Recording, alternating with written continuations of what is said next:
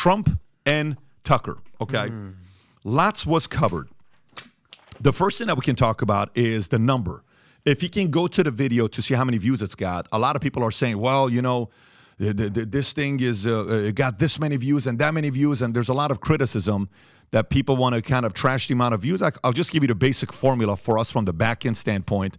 It's the top one. If you can click on that, zoom in so we can see you can pause the video. There you go. Zoom in and to see the data. There you go.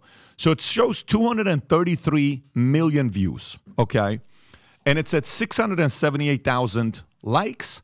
How many comments does it say? Go a little lower to see what the comments are, because it should show the comments as well.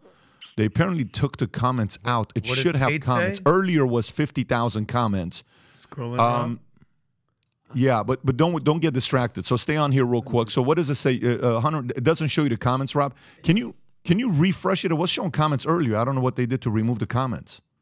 It's so funny because comments was shown literally earlier today. Let me go on it from my phone, where it shows how many comments it was. So 178 reposted it. Only 17,000 quotes. 678. You want to know how many comments? Okay, here's it shows. On mine, it shows 54,500 comments is what it shows. By the way, you have to go back. So go back to Tucker's account. Go back to Tucker's account. Go up a little bit. And 54,500. So stay right there and just pause the video. Okay. So 54,500 comments. People are saying this is the biggest thing ever since sliced bread, 233 million. Obviously, a lot of people watched this interview. But the numbers work in a different way on how they do the math to get the insights. For example, Rob, did Brandon give you the interview we did with, what's his name, with Andrew Tate? If you have that, if you can just pull it up, I think you do have the picture somewhere around here that he took a screenshot of it just for people to know, because this is important to know the difference right there. So this is one of our interviews we did with Tate, okay? And each one of them, I think, has gotten 15 million views. Is this the second one or the first one? This is the second one. Okay. So we're just kind of opening up the hood and just showing it to you what happened. So this got 15.1 million views. If you show that, where it says 15.1 million views, Rob, if you can circle around it so the audience can see it, 15.1 million views. Perfect. If you look at impressions, it got 133 million views. On Twitter, that is that. If that makes sense. Now, if we go look at how many, how many comments this interview got with Tate. Let's just go look at the comments. Because that's one of the ways the guys in the business, who we create content, we look at stuff like this, okay? The number of comments Tate's interview got, this one, is, what's the number if you want to read it? The comments is what? Right there it says it. 70,000 70,000 comments. So Tate's interview got 70,000 comments.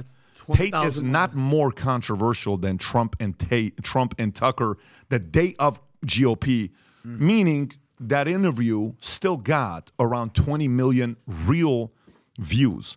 That's still a big, huge interview being done. So, you know, as much as people are saying, well, it's not this, it's not that. No, it's still a massive interview. It's still a massive eyeball. It still hit 20 million views where people stuck around to watch the whole thing, because you're also looking at retention, all of that stuff. You can get off of this thing here, Rob, if you want. So in reality, big interview, big numbers, but Twitter a couple months ago took off showing the real views, and they're only showing essentially the number that's impressions. Okay, so that's that part. Now, so it's 11%. That's the number. Give or take, just look at about a tenth. Whatever that number says, it's around a tenth. Got it. Still, 23 million views in less than 24 hours. That's a lot of freaking views to talk about. I think that's it's a very, very important point that you're making, because if you know anything about CPM and views and Nielsen ratings and everything with that, like if you look at even Forbes' entire article today was Trump's interview with Tucker has more than 150 million views on X, Twitter. Here's why that's misleading. That's their #1 story. And I mean, a buddy of mine is like, they got 185 million views. And I'm like, no, that doesn't work that way. It's actually 18.5 million is probably the best way to put it. So right now, there's the Forbes article right there. So what was the number of views that we just had? 233. So it's more like 23 million. Yeah. So if you just scroll, make sense. So Adam, basically, if you're on your phone and you just scrolled and that interview popped up, that's an impression. Well, can we pull up that Tate interview like that that we did? All right. 133 million impressions. We didn't get 133 million views. People just we got saw it 15. on YouTube. They just saw it in I think it's very important that what you're putting out there, Pat, yeah, I mean, accurate. the point's been made. So you kind of now have an idea to look at what the numbers look like, okay? This is a debate amongst media companies because when you're selling ads, hey, which one is the real ad to get? Because I can get 10 times the amount of money or dollars. So, you know, that's the marketing side. It is what it is. So if you like this clip and you want to watch another one, click right here. And if you want to watch the entire podcast, click right here.